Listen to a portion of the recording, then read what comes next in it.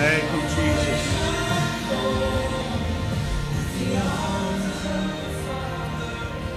Praise the Lord. Praise the Lord. Let's all thank the Lord right now for every prayer that was prayed here this morning, for every need, for every desire. Let's believe right now and thank God for having answered that need and met that need in Jesus' name. More than just meeting it, He does exceeding abundantly above all that we can ask or think. He's doing things that we didn't even know to ask for. Hallelujah. It's taking place in our lives right now. In Jesus' name, we love you, Father. We thank you. Thank you for your faithfulness. Thank you for your great love, Lord, where you have loved us. We just bless your name this morning, Lord. We thank you for your very presence, Lord. The reality of Christ in us, the hope of glory. We bless you this morning in Jesus' name. And everybody said, praise the Lord. Amen. Give him a hand clap. Praise God. Amen. God bless you. You may be seated. Hallelujah. Great songs this morning. They always are, but for some reason they resonated with me in a way this morning that they just was special. Praise the Lord. The words, the music, it's, amen, great. Appreciate Tammy and Peter this morning putting that together, and praise the Lord. I know it's not easy just trying to go without musicians and everything, but hey, you know what? I think back when I first got saved, and I used to talk to some of the old saints that were coming up through the brush arbors, you know, in the old little one-room buildings with a pot-belly stove, and a lot of times they didn't have anything but maybe a banjo or a juice harp and a harmonica or something, you know, and yet they worshiped the Lord, and the power of God came down, and miracles took place. Power was released. Amen. This music stuff, it's more about us than it is about Jesus. Amen. I mean, he's good. When we are worshiping him, he embraces that. Hallelujah. Now, we'd like to have musicians and have all the the I's dotted and the T's crossed, but that's for us more than it is for the Lord. He's just looking after a heart, amen, that wants to worship him and praise him. And he's pleased with that. Amen. Praise the Lord. God bless all of you. Appreciate you being here this morning. Amen. Sun shining, that's a good thing. In Iowa in the wintertime, whenever the sun shines, that's a good day. Praise the Lord. It's just so sick of clouds and gloomy and dismal and all that stuff. So praise God. God is good. Amen. You know, I've discovered a few things over the years, living as long as I have, hopefully a little longer. Praise the Lord. But I discovered that a good listener is generally thinking about something else. You ever have those conversations and you know they're not there? You know, I mean, they're quiet, but they're not really in the conversation. So I just decided that I'll give you just a quick rhetorical question here, but what's the difference between apathy and ignorance? I don't know and I don't care.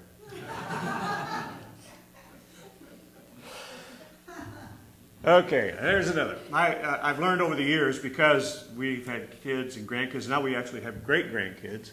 It's amazing. And there's 3 ways to get something done. You can do it yourself, you can hire somebody to do it, or you can forbid the grandkids to do it. Right. Praise the Lord. Sheila's discovering this right now. It's one of those things, praise the Lord. Okay. Well, I don't know about you guys, but I hate it when people over-explain things. You know what I mean? That's my wife. I love my wife. She's a great wife. She's put up with a lot of junk over the years, but she over-explains everything. She's telling me to go get something. She'll, you know, like I'm going to go to the store or whatever. But she's got to tell me what aisle it's in, what shelf it's on, how far down the shelf it is, and, you know, what the color of the thing. I mean, it just goes on and on and on. I think, honey, I'm the same age you are. I've been to the store. I can find it, believe me. I can find it. There's a helpful smile in every aisle. You know, I mean, I can get somebody to help me out. The other day, she says she wanted me to pick up some stuff for Christmas. And she's telling me how many, but then she had to go on beyond that and explain the meaning of the word many. Yeah. You know what I mean by many. She's trying to tell me. She's going to explain the meaning of the word many. And I told her, thanks. It means a lot to me.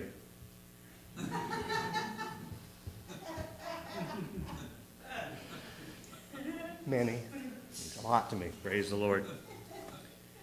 Okay, well, praise the Lord. God's good. Amen. Said a merry heart doeth good like a medicine. Praise God. So I think it's always good to try to find some humor even in the stressful situations of life. Praise the Lord. I heard something the other day, and this really isn't my message, but I just want to share it with you because it really spoke to me. When Jesus was at the well, remember the Samaritan woman, and he said, I got to go through Samaria. And that was not a place for Jews to go. They hated the Samaritans. They were bigoted. They were racist against them. They hated everything about them because they didn't fit in with their groups and with their theology. And yet Jesus made a point to go there. And his disciples were, they were questioning the reason for all this and everything else. But he said, I want you to go get something for lunch. He said, I'm hungry. But here's the deal. He sends all 12 of them to get lunch. Now that ought to cause us to wonder, there was some other agenda here that, because it didn't take all 12 of them to go bring back a burger, whatever it was they were going to have for lunch. But he sent them away, and then he's with this woman at the well, and they come back, and they're questioning, why? Not only is he in Samaria, but he's talking to a Samaritan, and not only a Samaritan, he's talking to a woman who is not only a Samaritan, but you might call it a loose woman, a kind of a not such a nice woman. Amen. They didn't get this. They didn't understand Jesus' agenda. Right. They were with him all the time. But obviously they were thinking still in some sort of religious terms. Because if you think about blind Bartimaeus, they told him to shut up. He was making too much noise. He was crying out, Son of David, have mercy on me. And they were saying, get him out of here. He's a disruption. He's a distraction. And Jesus heals him. Yeah. The woman whose daughter was dying, she was raising a ruckus because she wanted to get to Jesus because of her daughter. And they said, get her out of here. She's creating a scene. The children, even the little children trying to get to him, they were running them off. Hey, they're a distraction. They're causing a chaos. They're like these little kids. They're kids, for crying out loud. That's what kids do, right? And Jesus said, suffer the little children to come unto me. Or how about the time they're going out and they're on this evangelistic tour. And there's some people that don't agree with their theology, and they say, how about we just fry them? How about we just call down fire from heaven? And Jesus said, you don't even know what spirit you're of. So here's what I gather from that. Because they still had these religious mindsets, these self-described religious experiences, and their predisposal to what God must be going to do here, what his agenda is, what he wants, and how he's going to do it. Because of that, they couldn't get revelation. They couldn't really see what it was that God was wanting to do. They preconceived something and then expected God to fit into that mold. It's kind of like Mark Twain said that we were created in the image of God. Man was created in the image of God. And for 2,000 years, we've been trying to create him in our image. And that's what happens. We're afraid to let God be God. Exactly. We're afraid to let God just get out of the box and just be God and love people and forgive people and show mercy to people and heal and deliver, not based on any criteria of ours, but simply on his love and his forgiveness and his mercy and his grace. Yes. So, I want to talk to you about some things this morning, and touched on some of this. In fact, I talked about a lot of this a couple weeks ago, but I want to go a little bit further, not directly connected with that, but what grows out of this understanding. So let's begin, Peter, if you will. Let's go to Genesis chapter 1, and we'll read verses 26 through 28. Genesis 1, 26 through 28.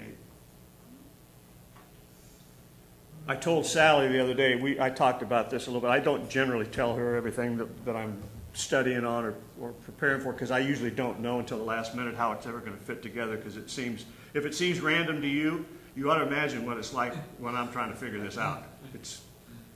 I like to think it's not really random, I'm just talking faster than you can think. But that's another story. That comes from selling stuff, praise the Lord. And God said, let us make man in our image, after our likeness, and let them have dominion over the fish of the sea, over the fowl of the air, over the cattle, over all the earth, over every creeping thing that creepeth upon the earth. So God created man in his own image. In the image of God created he him. Male and female created he them. And God blessed them, and God said unto them, be fruitful and multiply, and replenish the earth, and subdue it, and have dominion over the fish of the sea, over the fowl of the air, and over every living thing that moveth upon the earth. Amen? So God says have dominion, right? All right, chapter 2, verse 2, Peter. So God creates man in his image, gives him authority, gives him dominion over everything, and then God ended his work which he had made, and he rested on the seventh day from all his work which he had made. So God gives us an agenda, exactly. Amen, authority, and then he says, now I'm out of here. Yeah. This is your thing. Right? Yes. Ephesians chapter 1, verses 3 and 4.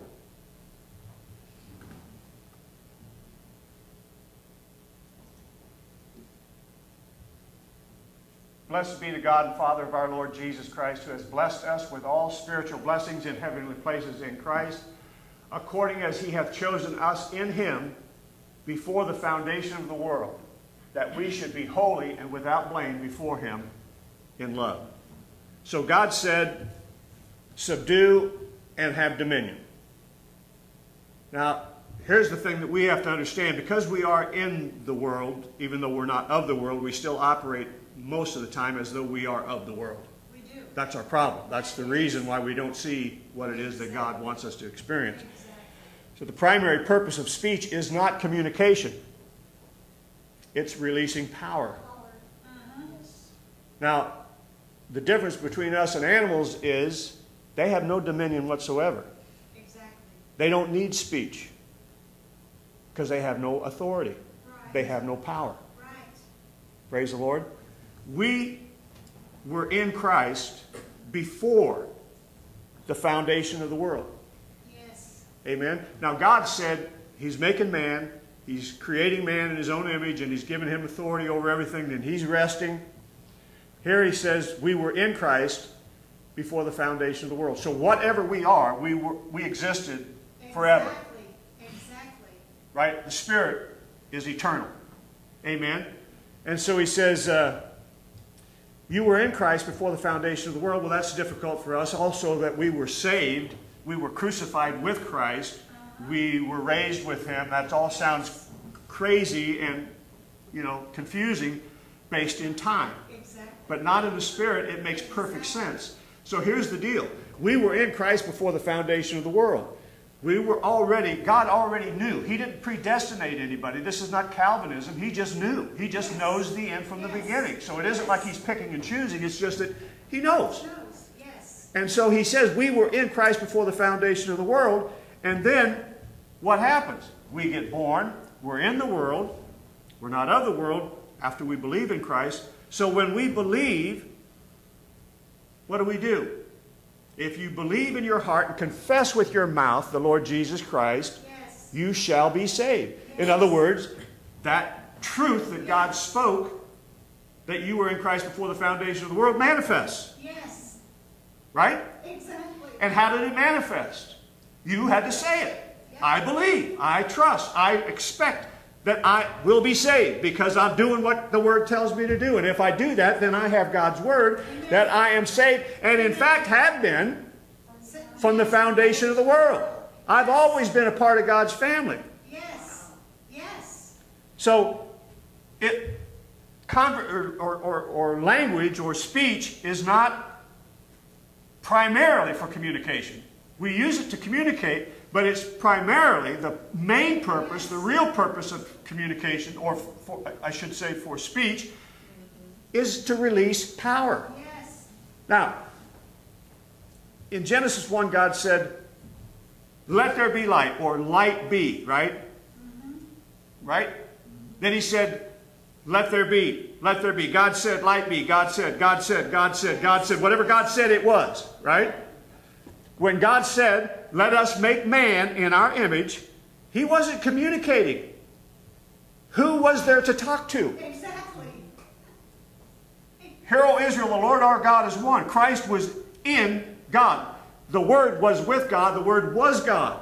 The Holy Spirit was in God. They were one. I know they manifest in three ways, but they were all in God. That's what the Scripture tells us. He didn't have to say a word for them to know. Yes. Right? They know, they have the same mind. He said it because he was releasing power. Yes. That's God's kind of faith. That's the kind of faith we're supposed to have. Yes. So he wasn't trying to communicate with Jesus or the Holy Ghost. He was releasing power. And whatever he said was. Amen? Yes. See, words either come from the intellect or from the Spirit. If your mind isn't renewed to the Word of God, they're always coming from the intellect. If you get your mind renewed to the Word of God, more and more, the more your spirit is speaking than your head is speaking.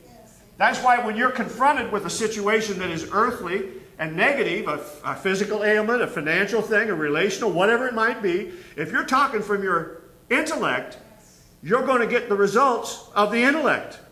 That's why you got to know what God said, so you'll speak from your spirit, which is what Jesus was saying when he said, I only say what my Father says. In other words, he was saying, I never speak from my intellect. I'm never speaking from circumstances. I'm always speaking from God, from His Word, from His promise, from whatever He has declared to be true.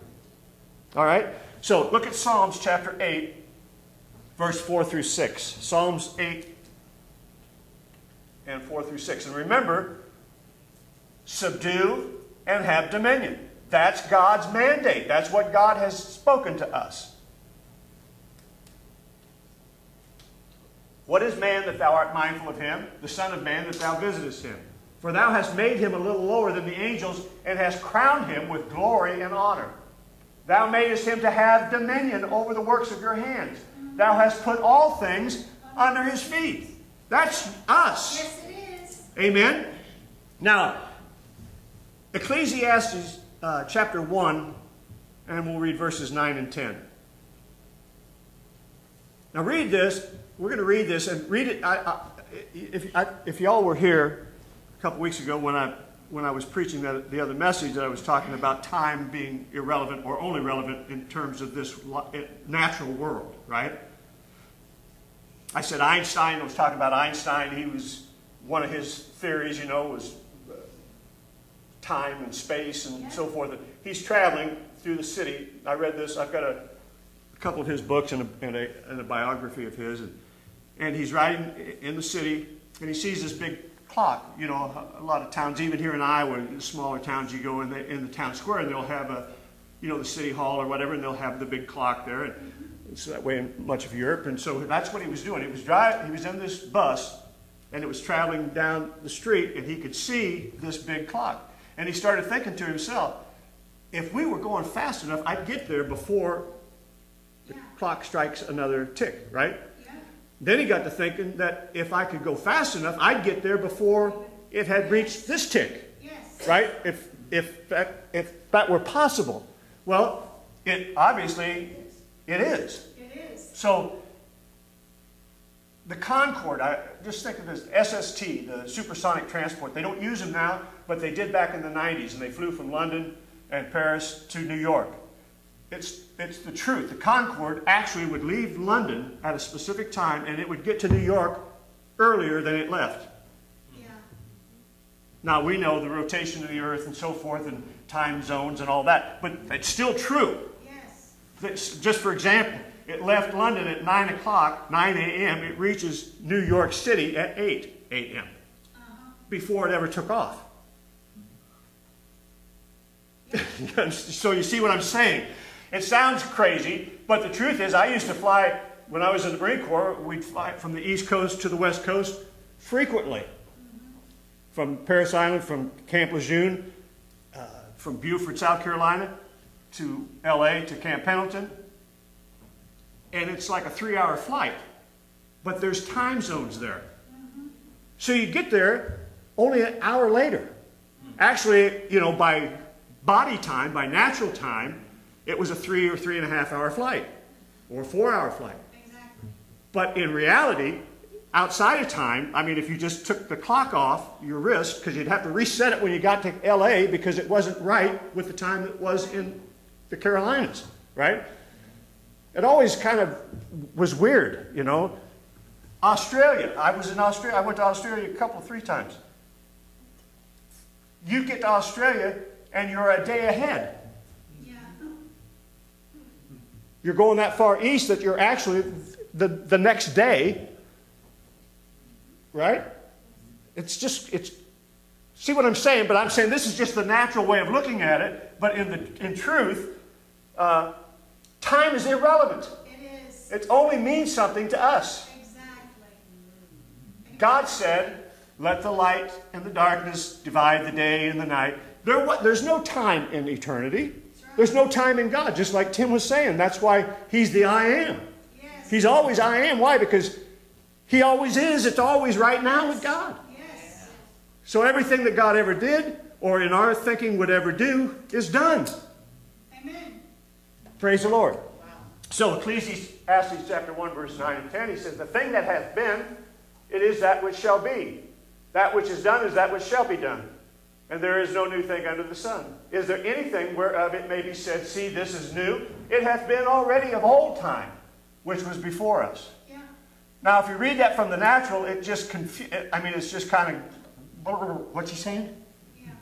But if you think of it in terms of the Spirit, Exactly. it makes perfect sense. It does. We were in Christ before the foundation of the world. Yes. Right? We were crucified with Christ 2,000 years ago. And yet we live. Yes. That's Paul's quandary. I'm dead, but I'm alive. I'm eternal, but I'm still here in time. Job chapter 7 and verse 1. Remember, God said, subdue it. Have dominion. And then I'm going to take a break. Yeah. Is there not an appointed time to man upon the earth? Are not his days also like the days of a hireling? A hireling, it's like a hired hand. God created man, gave him dominion, and then he rested. If you hired somebody to oversee your business, and then you went away, they would have dominion over that business. Yes. All right, Job chapter 14, verses 5 and 6. A lot of times we're trying to get God to come and do something, and He's saying, you're in charge. You have power, you have authority, you have dominion. Yes. Come on, man. Hey, when you go on vacation, you don't want the boss calling you every other day, do you? No. You don't want some other employee calling you and saying, we got this problem here. Hey, I'm on vacation. Sorry, but, we got an issue. We got some stuff here. You're the only one that can fix it. I'll be back in 2 weeks. I'm on vacation. Exactly. I wonder, now I know I'm dumbing this down to human thinking, but I wonder if God doesn't think that way sometimes. Whoa, hey, wait a minute, I left you in charge. Yeah. Come on. Pick it up. Do the job. You've got the ability to do it. I wouldn't have left you in charge if you couldn't do it. Right. Seeing his days are determined, the number of his months are with thee. Thou hast appointed his bounds that he cannot pass. Turn from him that he may rest, till he shall accomplish as a hireling his day. Just turn away and say, look, until you get this, I'm not coming. Exactly. Oh my gosh. We're waiting on God to show up and for rapture and everything else, and God said, that ain't happening until you get this thing together. There is an appointed generation. There is somebody that's going to get this, and I think that's why we're seeing a lot of the things we're seeing, getting revelation that we're getting, is because we're getting to that place that God has said, the fullness of time. In other words, You're doing what I called you to do, and because of that, now we can wrap this thing up and move on to the next phase. Yes. Praise the Lord. All right. There is a time, and it's a determined time. And it's a time determined for us to have dominion on the earth. Absolutely. And that time is not complete until we have it, until we do it. Exactly. Right? Because it's only time for us. That's right. You understand what I'm saying? Yes. God knows it's done. Yep. He's waiting for us to get out of time. Just do it. Yes. Quit looking for something to happen down the road. Quit expecting some change to take place. Amen? Job chapter 14, verse 14.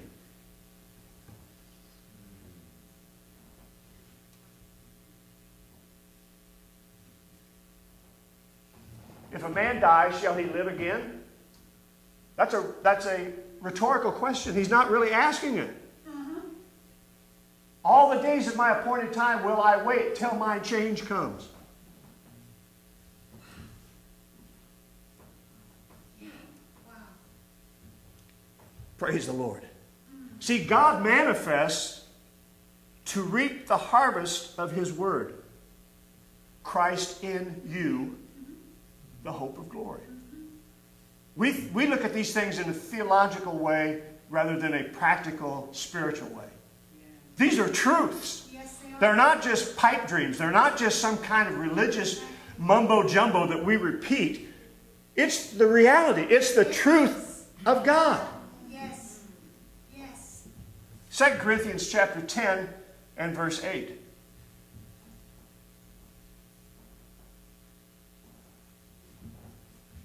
When we think of these things from a spiritual perspective, it starts to make sense. It doesn't seem as random. It doesn't seem as chaotic. And there's not the same pressure on us except to believe. For I thought I should boast somewhat. This is Paul saying, for though I should boast somewhat more of our authority, which the Lord hath given us for edification and not for your destruction, I should not be ashamed. Now, what do we know? We know he has authority. What is the authority? We've already said it's speaking the word. Now he says, and we know this, a prophet, he only says what is going to edify. Yep. And that's what Paul is saying. The prophetic word that I have gives me great authority. But that authority isn't for me to belittle you or to demean you. It is for me to edify you. Yes. So you'll understand you have this same authority, right? You have authority. You have power. Authority to enforce spiritual laws, right? That's the authority that you have, is to enforce spiritual laws, and that authority is power. Yes. Praise the Lord. Hey, somebody's going to believe this, and somebody's going to actually do it. Yes. Yes. I want to be in that number. Yes, I am. Praise the Lord. Yes. I want to be one who's actually living out God's promises. Yes. 2 Corinthians chapter 13 and verse 10. And the beauty of it is, I can, because it isn't based on me. Exactly. Again, to what Tim was saying, I still fail. I miss the mark just like Paul. But I'm pressing toward what? Towards this call, this calling, this revelation, this truth of God's Word. Yes, yes, yes. So therefore I write these things, Paul again, therefore I write these things being absent, lest being present I should use sharpness, according to the power which the Lord hath given me to edification. Now what is Paul saying? He's saying what I'm saying. He's trying to tell them this is not about some different kind of religion. This is about power and authority that you've been given. Yes. Yes. He's trying to get them out of... He came from that strict religious background. Right? And he said it didn't avail anything. It's all like dung compared to the call of Christ, compared to what God really wants to do in a person's life. Yes. Yes. Our authority, our power works within the covenant power of God's Word. Yes. Praise the Lord. Luke chapter 10, verse 19 through 24.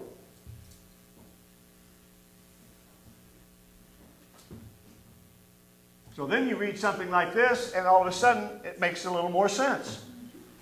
Behold, I give unto you power to tread upon serpents and scorpions and over all the power of the enemy, and nothing shall by any means hurt you. Notwithstanding, in this rejoice not that the spirits are subject unto you, but rather rejoice because your names are written in heaven. Yes. That's how come you got the authority. In that hour, Jesus rejoiced in spirit and said, I thank thee, Father, Lord of heaven and earth, that thou hast hid these things from the wise and prudent and hast revealed them unto babes. Even so, Father, for so it seemed good in thy sight. All things are delivered to me of my Father. No man knoweth who the Son is, but the Father, and who the Father is, but the Son, and those to whom the Son will reveal him. And he turned him unto his disciples and said privately, Blessed are the eyes which see the things that ye see. For I tell you that many prophets and kings have desired to see those things which you see, and have not seen them, and to hear those things which you hear, and have not heard them. What? The power of God being released through a man. God in flesh. Yes. Christ in you, the hope of glory. Yes. We're continuing to say, well, yeah, well, that was Jesus. And I'm seated with him in heavenly places. He is my brother. Yes. God loves me exactly the way he loves Jesus. He has given me the same power, the same authority. Yes. Jesus operated as a man, Yes, he did. the Son of Man. Yes. That's us. That's who we are. That's what we are. Yep. Amen. Where did you say these scriptures are? So I can write them down. This is Luke chapter 10, 19 through 24. Okay, thank you. Yeah. The blood of Jesus is the basis for this covenant. It guarantees the promises of God, who cannot lie. Yes. Amen. Titus 1, 1 and 2. Titus 1, verses 1 and 2. Now, if God said it, it has to be. Exactly. He cannot lie. It's not just that he won't lie. He can't lie. It's not within his power to lie. If there's, somebody said, is there anything God can't do? Yeah, he can't lie. That's it. That's it. Paul, a servant of God and an apostle of Jesus Christ, according to the faith of God's elect and the acknowledging of the truth, which is after godliness, in hope of eternal life, which God, that cannot lie, promised before the world began. What did he promise? That we were in Christ, and that we would be created in his image, and that we would have dominion. He can't lie. That's right. He said it, it has to be. Yes.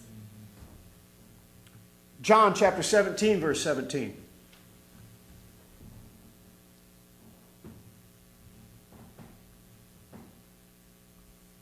Sanctify them through thy truth.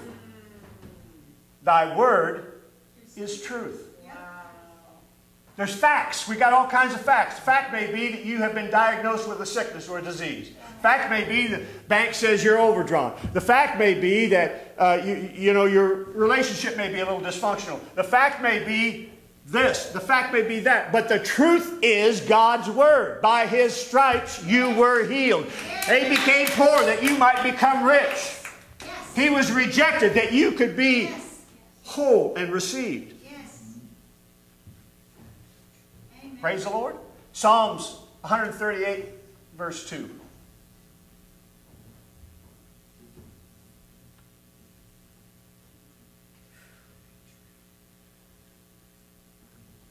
I will worship toward thy holy temple, praise thy name for thy loving kindness and for thy truth. Yes. For thou hast magnified thy word above thy name. The only thing more valuable to God than his own name is his word. Yes. Yes. See, here's the deal. Demonic forces can only operate where God's truth or God's light is absent. True. True. The enemy cannot control an environment simply by choosing to do so. That's right. We have authority. We have dominion. We have to give him. We have to open a door. Yes. See, they've got to wait. They've got to wait for us to open a door for them by either wrong believing or wrong speaking. Yes. Yes. So our focus isn't on darkness. No. Jesus wasn't going around saying, oh my God, what a horrible situation. No, he said, just have faith. Yeah. God didn't say, whoa, it's really dark out there. Let's get some light. No. Right? Exactly. He didn't acknowledge the darkness. He just spoke light. He just spoke the truth. Yes. Yes. And we make it all about fighting the darkness. Yes. The darkness can't even be dark unless I let it. Exactly. He is the light of the world. Yes. Yes. Our focus isn't darkness. Our focus isn't even getting rid of darkness. No. Our focus is turning on the light. Our focus is truth. Yes. Yes. Ephesians chapter 6, verses 10 through 18. Ephesians 6, 10 through 18.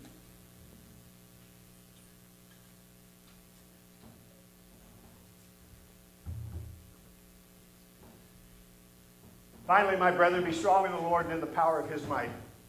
Put on the whole armor of God, that you may be able to stand against the wiles of the devil.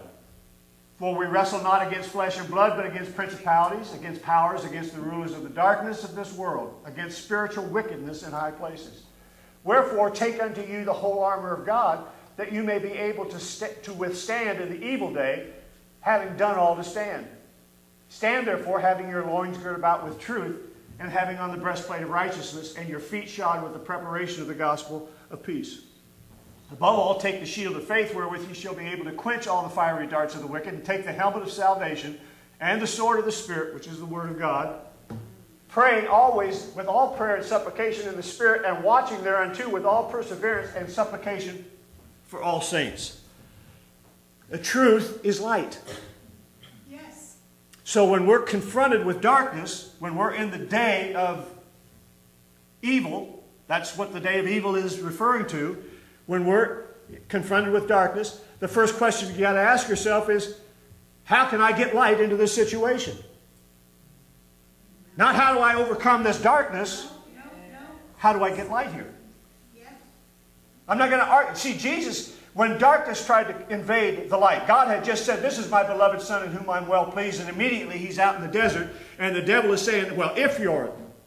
He didn't get into a debate with him about whether or not he was. He just said, it's written.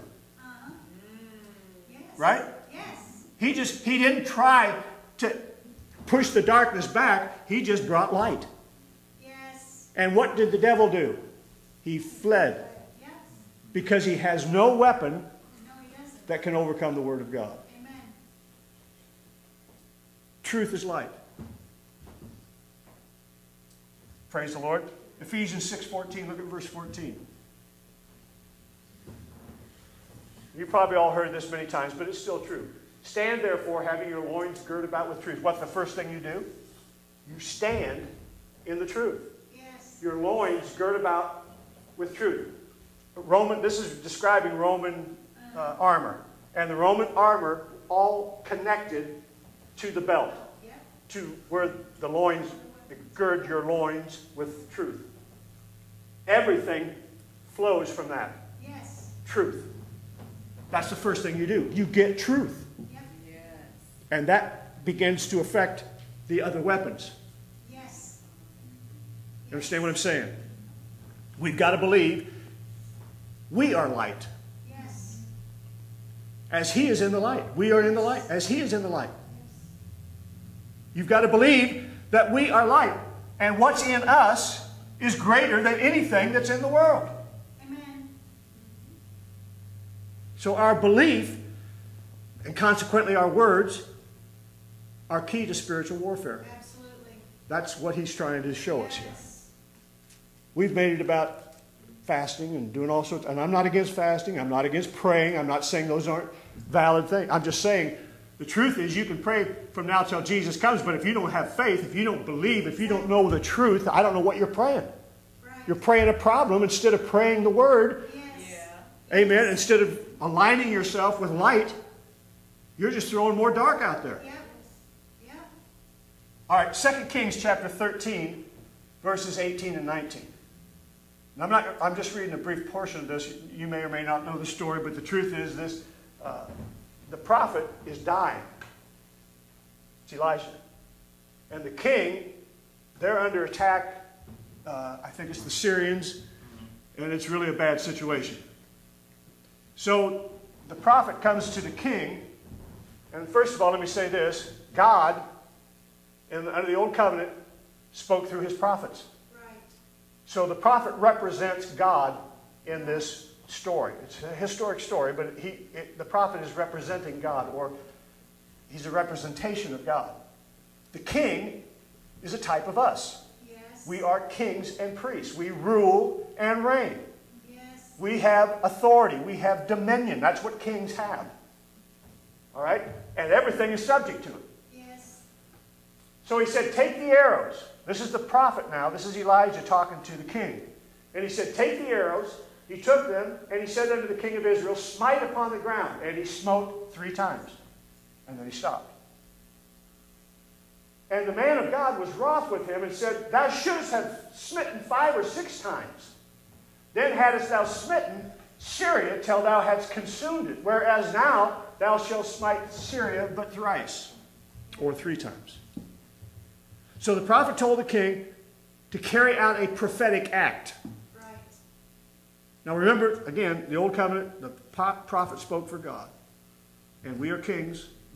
God has told us that we have dominion, we have authority. But the king didn't realize that his response was going to determine the level of future victory. Right. Right. He thought it was just some, well, that's what he said to do, so I guess I got to do it. So he does this lackluster 3 things, and then the man representing God says, oh, you idiot. You should have just beat the ground with that thing, and you would have completely destroyed your enemy. But because you only did it 3 times, this passive kind of response, you're only going to defeat him 3 times, and he's going to keep coming back. Because you won't destroy him. Right. You'll just make him mad. Yep. When the king responded passively, the prophet was upset. And the reason he was upset was because this tremendous opportunity was missed. Right. Because the king didn't take it seriously. Sure. And there's something even more important being revealed in this story. The prophet implies that the king's actions would make some sort of deposit into the invisible or into the spirit realm that would change things. Yes. Because obviously, hitting the ground isn't going to do anything. There had to be something being released into the spirit realm. Are you with me? Yes. Yeah. When we're speaking the Word of God, it may just look shallow and kind of goofy and strange. No, it's releasing something into the spirit realm. Yes. And when we do it haphazard and lackluster, and sometimes we do it and sometimes we don't, God is saying, oh, come on, dude, you do not realize the power that you have, the prophetic, spiritual power that can be released if you would take this serious. Yes. So he implies that there's this thing being released into the spirit realm. What does the scripture say? Whatever you bind on earth is bound in heaven. You're releasing something into the spirit realm. When you start binding and loosing here, you're doing it by the Word of God, because you can't just do it with anything. Right. But when you bind and loose by the Word of God, you're releasing something into the spirit realm. Yes. Yes. That's why I'm not just begging God for healing. I'm declaring I am healed. Hear me that? Hear me sickness. Hear me disease. I am healed. Yes. Why? Because by His stripes I was healed. I'm not just blowing to the wind. I'm speaking into the spirit realm where I have authority. Yes. Yes. Yes. So you got to believe and therefore speak. He's telling us something has to happen in the spirit realm before it happens or before it manifests in the natural realm. And the only way to do that is by speaking to it. He said, my word comes down like rain and snow from heaven. And if it comes back to me, it will produce what I sent it to do. Yes. Yes. It'll release spiritual power that will affect this world. You got to believe and therefore speak. You have to stand on God's word. That's how you place a demand on the promises of God. Amen. That's how you place a demand on the God who cannot lie. Uh-huh. Mark 4, verse 13 through 25. So this isn't just a gimmick. It's not just some, twist on some other religious teaching. This is the fundamental way that we operate as gods in this earth, as a body of Christ. Yes. And we've dumbed it down to everything but this. Exactly.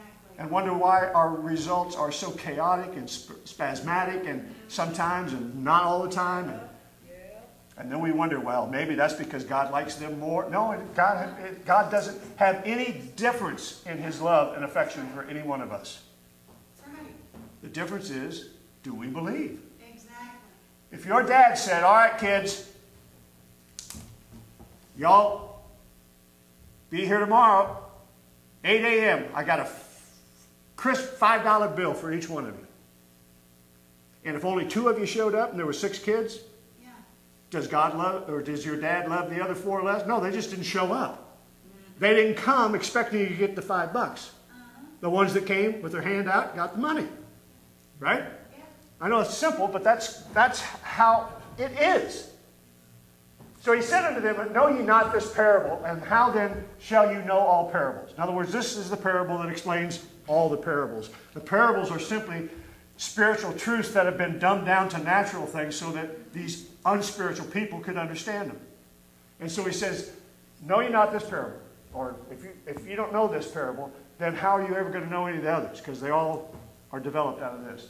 The sower sows the word. And these are they by the wayside where the word is sown. But when they have heard, Satan comes immediately and takes away the word that was sown in their heart. They did the... runs him off for a little bit, and he just comes back. Exactly. So they think, well, it didn't work. If you'd stand in the truth, your loins girt about, okay, cometh immediately, taketh away the word that was sown in their hearts. And these are they likewise which are sown on stony ground, who when they have heard the word, immediately receive it with gladness, and have no root in themselves, and so endure for a time. Afterward, when the affliction or persecution arises for the word's sake, immediately they are offended. In other words, they hear it and they go, wow, that's great. But they don't ever apply it again. It was great. Yeah, happy day. And we had a little shouting fit at the church, and then we left, and the enemy's out there and slaps us upside the head as soon as we get out there, and we forget everything that we've been told, only now that we're just reacting to darkness. And these are they which are sown among thorns, such as hear the word, and the cares of the world, and the deceitfulness of riches, and the lust of other things entering in, choke the word, and it becomes unfruitful. All the other pressures overcome the truth. And these are they which are sown on good ground, such as hear the word, receive it, and bring forth fruit, some 30-fold, some 60, and some 100. In other words, they use it. They use the word. And he said unto them, is a candle brought to be put under a bushel, or is light to be hid, or under a bed, and not be set on a candlestick, or out where it does away with the darkness? Right? For there's nothing hid which shall not be manifested. Neither was anything kept secret, but that should it come abroad. There's nothing being held away from us. Amen. There's nothing being deprived of us that cannot be revealed if we would believe. If we would shine the light. Amen. If any man have ears to hear, let him hear. And he said unto them, take heed what you hear. Now watch this. Take heed what you hear. With what measure you meet, it shall be measured to you, and unto you that hear shall more be given.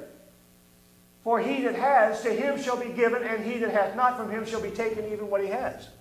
Now that doesn't sound like God. Except that what God is saying is, this is all about supply and demand. If there's no demand, the supply is irrelevant. Right. Verse 24. He said unto them, take heed what you hear. With what measure you meet, it shall be made. Okay, so take heed to what you're seeing here. Amen. Take heed to what you hear. And to the degree that you use it, Right. is the degree to which you will receive. Right. But if you don't use it, what little you've got, you'll even lose. Right. Yes. You see what I'm saying? Yes. It shall be measured to you, unto you that hear shall more be given. Verse 25. For he that has, to him shall be given. And he that hath not, from him shall be taken even what little he's got. Uh-huh. Why? Because you got no defense. Yes. Yes. So look at this. Naturally speaking, you can have a great product. You can have the best product. But if there's no demand for it, you're going to go out of business. Yeah. If there's no hunger, there's no dinner. Right. Sally can make the best meal. But if I don't have an appetite, Yeah. if I'm not hungry, there's no dinner. What's the point? Yeah. I'm not eating. You see what I'm saying? God in Christ did not come to give us religion. He came to give us life. Yes. God life. And that more abundantly. Dominion. Yes. Authority. Yes. Power. Yes. Not just animal life. Not just to live X number of years and, eke out a living. Procreate. And then die. Uh-huh. No, he came to give us dominion. He came to give us a God life, a king life. A life where you rule and reign with Christ. Yes. God gives according to your demand. Amen. People died last night, gasping for the last breath. Hospitals and places all around the world, struggling to get one more breath, to live 1 minute longer, to survive. And we've got Christians who live to just complain. Sure. Just letting another day go by. Yeah. A day that they're never going to get again. An opportunity that'll never be there again. But if you'll stand, this is what God's telling us. If you'll fight the fight of faith through the process of His Word, God has more than enough provision. Absolutely. Exceeding abundantly above Yes. all that you can ask or think. All right? 2 Kings chapter 4, verses 1 through 7. 2 Kings 4, 1 through 7. Remember again, the prophet represents God. There cried a certain woman of the wives of the sons of the prophets unto Elijah, saying, Thy servant, my husband, is dead. Thou knowest that thy servant did fear the Lord. Man, can you just hear her? How? My husband's dead. And you know he loved God. She's implying that God wasn't there for my husband. Nor as the servant did fear the Lord, and the creditors come to take unto him my 2 sons to be slaves. Where was God? And Elijah said to her, What shall I do for you? God speaking. He said, What do you want? Tell me, what have you got in your house? What have you got? Yeah. And she said, I don't have anything except a little pot of oil. Holy Ghost is represented by oil. Holy Spirit, who leads us and guides us into all truth. So he said, God said, go borrow some vessels. Get something. Get some stuff. Get some bottles. Get some bags. Get some stuff. Borrow it from anybody and everybody. Go to all your neighbors. Get as much as you can get. Even empty. Get the empty vessels. And don't just borrow a few. Don't just do the... 1, 2, 3. Get as much as you can get. Get everything that you can get. And when you come back, you'll shut the door upon you and your sons and pour out into all those vessels, and you'll set aside that which is full. So she went from him, shut the door upon her sons, who brought the vessels to her, and she poured the oil. And it came to pass, when the vessels were full, that she said to her son, Bring me yet another vessel, because she still had oil. And he said unto her, There isn't any more vessels. And that was the end of the oil. She wouldn't have asked for more vessels unless she had oil, unless she knew that somehow there's going to be enough to fill another vessel. But when they said, no more vessels, she said, no more oil. The oil stopped.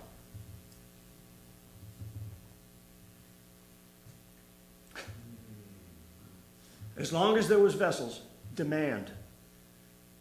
As long as there was demand, Yes. there was oil. There was provision. Yes. God hates waste. Yes. He doesn't give according to need. He gives according to demand. And we know that practically because if he gave according to need, there wouldn't be any need.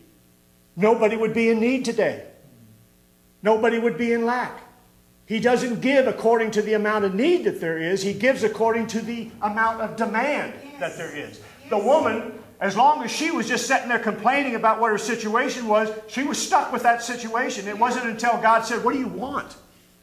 What is it you need? Exactly. And what have you got? Well, I got the Holy Ghost. I can believe you for something. I can go to the Word of God. Uh-huh. Yes. You know, let me just go a little bit further with that. I was talking to my granddaughter a while back, and I was sharing some of this with her. And she had gone to church, and she's a new Holy Ghost believer. Now, she believed in God, but she just has had an experience in the Lord that has really got her on fire for God. It's exciting. And she was in the service. She goes to a large church in Colorado. And anyway, she said she just felt she could not take her eyes off of this gal that was up in the front. And she just felt like God really wanted her to pray for her. But she said, I was uncomfortable doing it because, you know, I'm just new and I don't want people thinking I'm trying to get attention or something. But she said it just was really on me to do this. And she said, but I didn't. And finally, one of the other people in the church came and prayed with her. And she said, I just felt horrible. And I went down later. You know how we do. We try to make up for what we didn't do that the Holy Ghost is telling us to do. And she went down and talked to her and so forth. And she said, but I just felt bad. I felt like I just missed it, you know.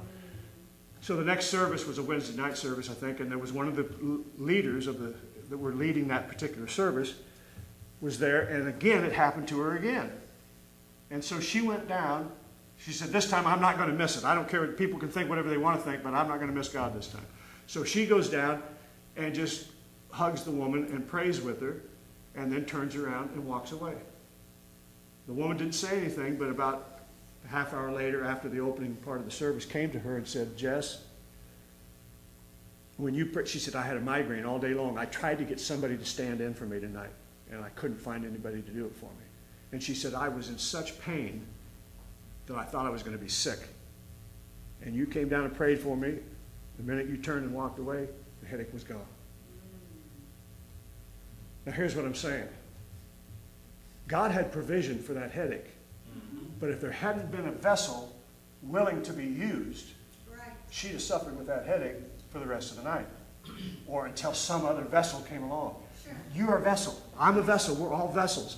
And this is what's so discouraging, or not really discouraging as much as it is just aggravating, that we're here with half the church gone. Yeah. It's selfish. It's withholding Yes. a vessel that God wants to use for somebody. Yes. You may think, well, I don't need to go. I mean, I know as much as Nathan does. You probably do. You might know more than me. But you're not fulfilling your purpose. You're not placing any kind of demand That's right. on the anointing. You're not doing what God wants you to do for His body. Yes. And that is be a vessel that He can use to meet demands. Amen. Amen? Yes. It's a vessel that He can bring provision to. Yes. So that's my 2 cents worth on that, but amen. Yes.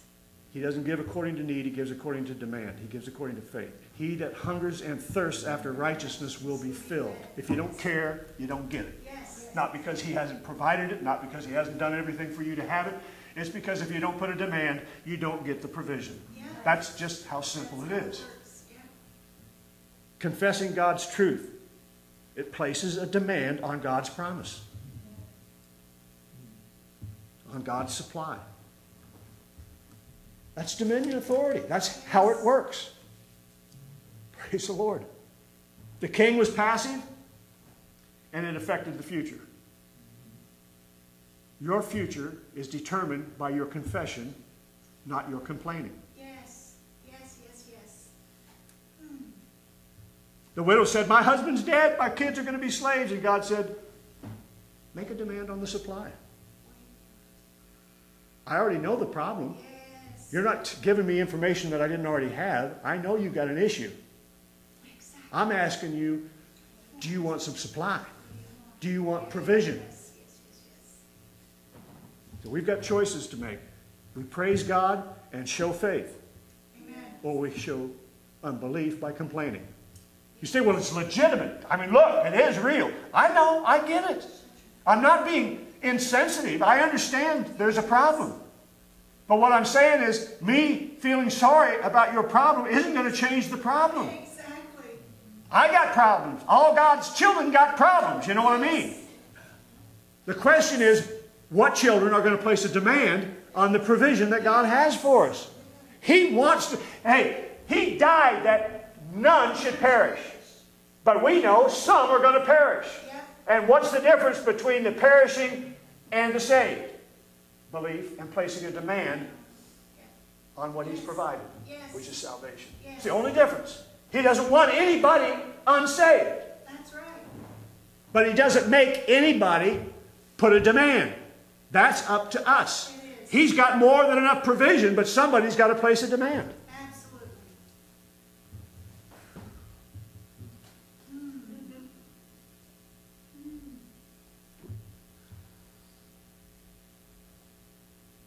The consequences are relative to responses.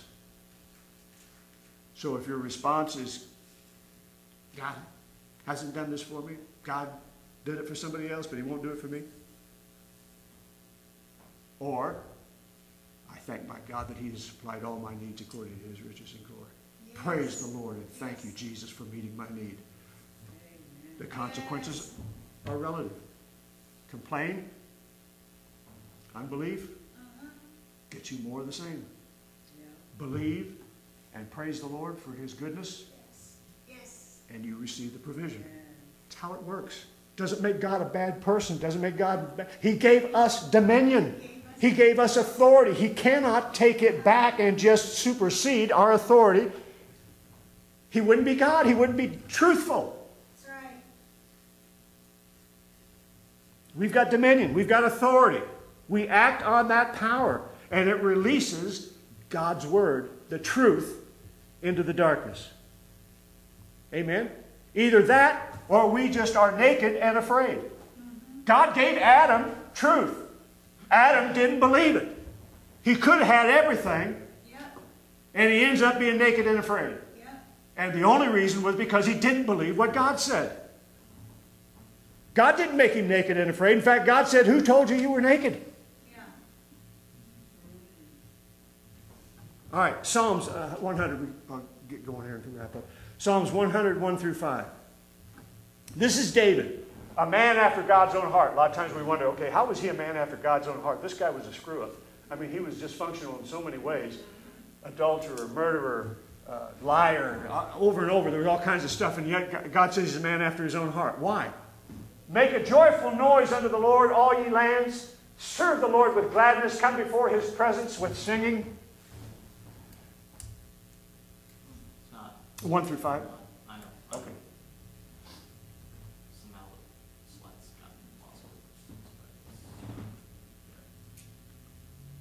Know you that the Lord is, He's God. It's He that has made us, not we ourselves. We are His people, the sheep of His pasture. Enter into His gates with thanksgiving, into His courts with praise. Be thankful unto Him and bless His name. For the Lord is good. His mercy is everlasting. His truth endureth for all generations. This is what made David a man after God's own heart. He placed a demand on the goodness of God. He placed a demand on the mercy of God. He placed a demand on the grace of God that wasn't even a dispensation that he was in, but just like Enoch, he believed God and got the benefit of something that wasn't even for him. It's like the woman who is a Syrophoenician that has got the bloody issue and she's not supposed to be healed and she's not supposed to get any benefit because she's outside of the covenant. But Jesus heals her anyway because of her faith. Yes. Yes. She was supposed to wait until the dispensation of grace. They were still under the law. Yeah. The power of praise and thanksgiving. 1 Corinthians chapter 10, verses 9 through 11. And that's why, I hear people say things and I just cringe.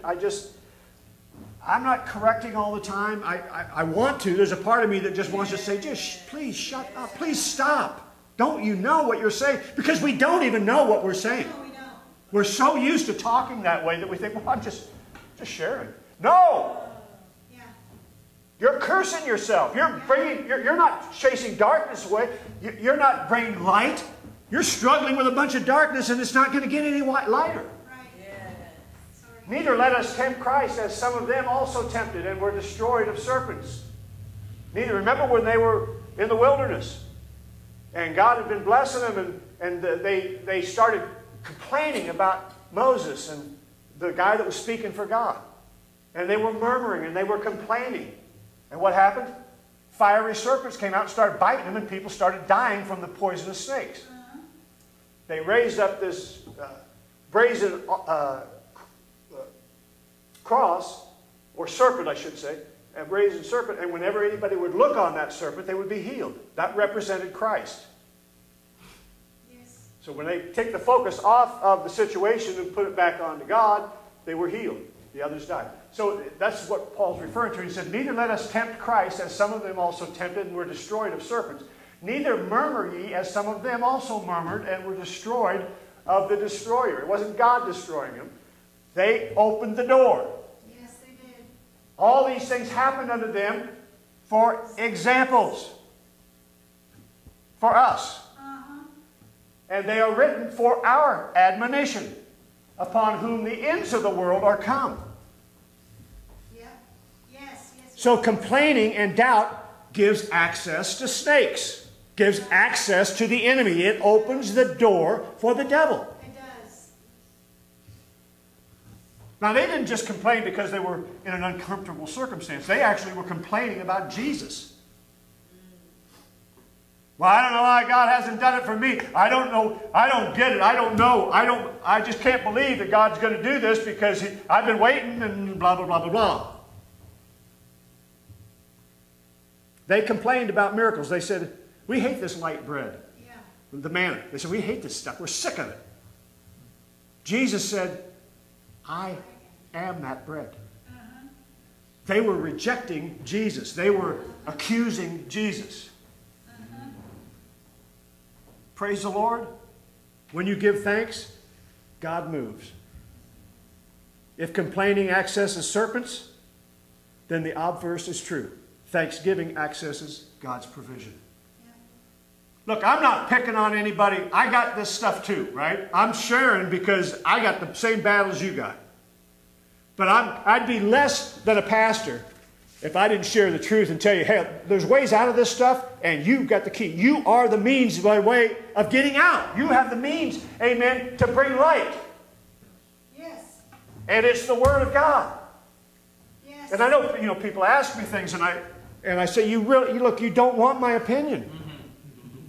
Now, I know you think you want my opinion because you just want to hear something from somebody. And I don't blame you. I mean, I'm thinking, come on. I prayed that same prayer to God in my bed one night. God is saying, do this, do that. And I said, I have no man. How pitiful. Surely he'll feel sorry for me. I don't have anybody to help me. So God sends me to Dooley, Arkansas, to a black man in a little Pentecostal church down there, just a little dinky church, amen, in this unincorporated community. And I said, man, I don't even know why I'm here. And he said, well, not much I can do for you then. Great guy. He offered to have me come and preach in his church. And I said, I'm not looking for a pulpit. I got a place to preach. I'm trying to figure out what God sent me down here to you for. And he said, well, I'll pray for you. And he prayed the very words that I had said to God. Wow. God sent me to see this guy with this little church in this little town. It wasn't even a town. And God said, that's my man. And you are whining You have the same capacity. You have the same ability. You have the same access. This guy believes, and you're questioning. Yeah. And you're thinking you got to run to Rodney Howard Brown and to this place and to that place and everywhere else in order to get some kind of transfer of anointing. Yeah. And I can talk to this guy in Dooley, Arkansas, who doesn't know you, wasn't praying and begging for a revelation or an insight, and I can speak to him about the needs of this white boy in Iowa, Yeah. 1,000 miles away, right? Yeah. I've got a man, he said. I've never forgotten that. That just so powerful. And we think it's about what I'm doing or not doing, who I am, where I am. It's none of that. Yeah. God's got an agenda, and all he needs is a vessel. Yes. All he needs is somebody to say, I'll go. I'll do it. Yes. I'll hear you. I'll speak. Yes. Again, words, speaking. That's not the primary function or what communication is about. The primary function of words is releasing power. Yes. Yes. Life and death are in the power of the tongue. Psalm 77, 1 through 3. Praise the Lord.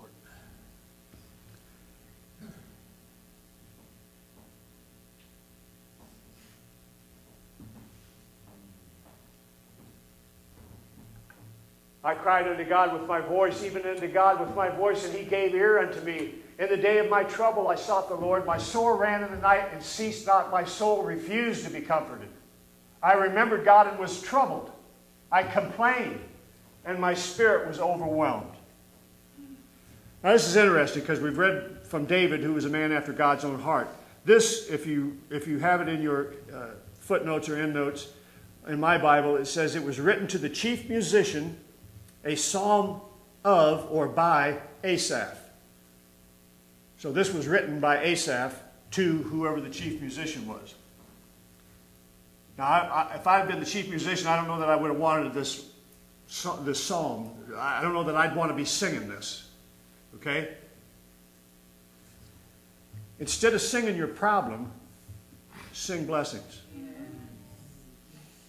At some point, you have got to speak to yourself. Yes. Psalms 100. There's just, I think, 5 verses there, Peter.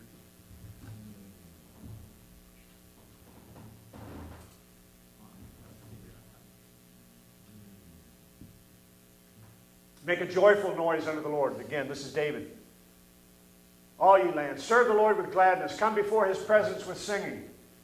Know ye that the Lord, he is God. It's he that hath made us, and not we ourselves. We are his people, the sheep of his pasture. Enter into his gates with thanksgiving, and into his courts with praise. Be thankful unto him, and bless his name. For the Lord is good. His mercy is everlasting, and his truth endureth to all generations. Praise the Lord. Yes. Back to Psalm 77 and verse 3. I remembered God and I was troubled. I complained and my spirit was overwhelmed. That just sounds the complete opposite of what David just said. When you're complaining, look at this. I remembered and I was troubled. I complained and my spirit was overwhelmed. When you complain, you're affecting your spirit. Yes. You're impacting your spirit. Yes. Verses 4 through 6.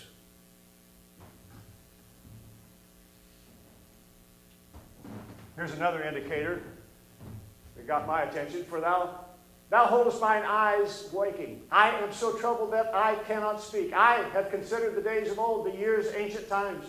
I call to remembrance my song in the night, commune with mine own heart, and my spirit made diligent search. Personal pronouns. I, my, me, me. Yeah. Praise the Lord. I got problems. My trouble is bigger than anybody's troubles. I got issues, and my mind, my me. Yeah. Oh, my back. Oh, my this. Oh, my this. Oh, my God, here comes another bill. Oh, my, what am I going to do? Yeah. Yeah. David said, sing unto the Lord a new song. This guy's singing the old song. And David said, sing a new one. Amen? Psalm 77, verse 7 through 9 now. We're about done. Here, wrap it up. A couple more scriptures. Will the Lord cast off forever? Will he be favorable no more? Is his mercy clean gone forever? Do his promises fail forevermore? Has God forgotten to be gracious? Has his anger shut up his tender mercies? Asaph is turning God away. He's blaming God. But as Paul Harvey would say, the rest of the story, praise the Lord. Verse 10 through 12. It's all his confessions, all of his saying, right? And I said, this is my infirmity, but this is my weakness. This is my problem. But I will remember the years of the right hand of the Most High. Praise the Lord. I will remember the works of the Lord. Surely I will remember thy wonders of old. I will meditate also of all thy work and talk of what you do. Yes. Talk of your doings. Yes. Praise the Lord. He said, here's what he said. I talked myself into this mess, Yep. and I can talk myself out of it. Yep. This is my weakness. I'm talking about stuff I shouldn't be talking about. Yeah. And my strength is in the Lord. When I change my conversation, I change my circumstance. Yes. Yes. Verse 13 through 20. And we'll be done. Now watch what happens. Just the moment he makes this shift. Thy way, O God, is in the sanctuary. Who is so great a God as our God? Thou art the God that doest wonder. Nothing has changed in his situation but his language, but his speech. Thou hast declared thy strength among the people. Thou hast with thine arm redeemed thy people, the son of Jacob and Joseph. The waters saw thee, O God. The waters saw thee. They were afraid. The depths also were troubled. The clouds poured out. Now everything is God now.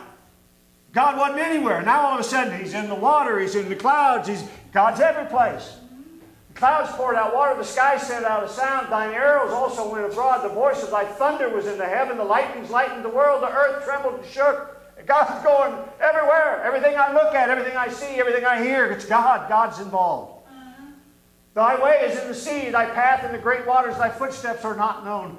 Thou leddest thy people like a flock by the hand of Moses and Aaron. Praise the Lord. So he's seeing God in everything. He's remembering what God has done. Change your thinking, and you'll change what you're saying. Yes. Whatever situation you find yourself in, it's an opportunity for a miracle.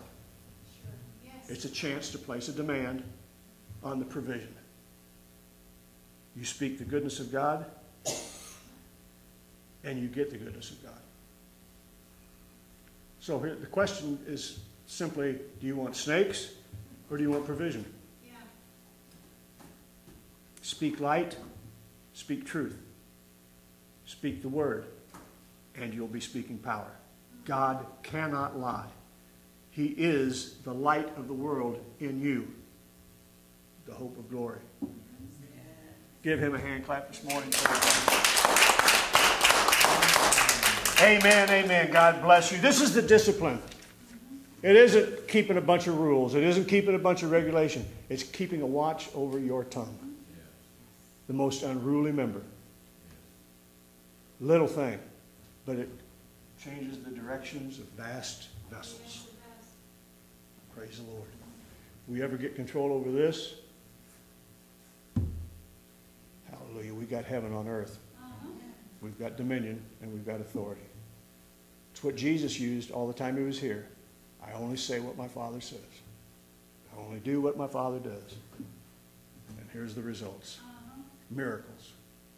Provision for whatever the need might be.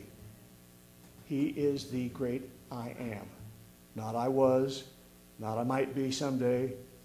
I am. Yes, thank you. Praise the Lord. And that I am is in you. Yes. Praise the Lord. Can I share this scripture? Please. It's one that I have up on the mirror in our bathroom. And it's one that I feel like God gave me going through the hard time, you know, with Sure. that addiction, you know, that Eric is free from. But he gave me this word to encourage me, and it is, I will see the goodness of the Lord in the land of the living. That's it. And that's what he has brought me out in. Amen. Yes. And that's a good word, Rita, because so many of us have thought, because of religion, that we'll see the goodness of the Lord, but not until we're dead. Right.